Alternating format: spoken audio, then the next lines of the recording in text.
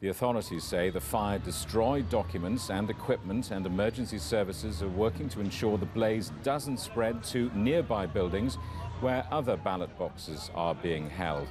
The Iraqi parliament ordered a manual recount of all the votes after complaints of electoral fraud.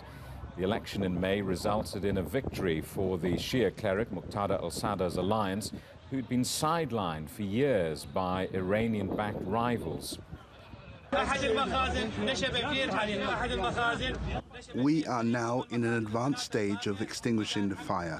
The burning warehouse had equipment, devices and documents belonging to the Electoral Commission.